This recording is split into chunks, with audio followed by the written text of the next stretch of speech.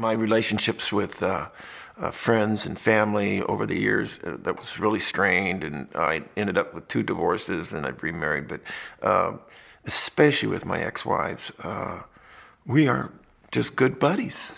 We're always calling each other, talking about this. We do social things together around the holidays. The kids, and that's the biggie though, is the kids feel so good about it. They just love seeing their parents. They understand the divorce because they're in their late 20s now.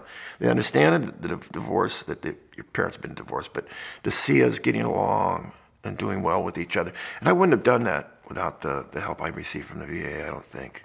I don't think that I would have joined, because I was very bitter. I was very bitter about both those divorces.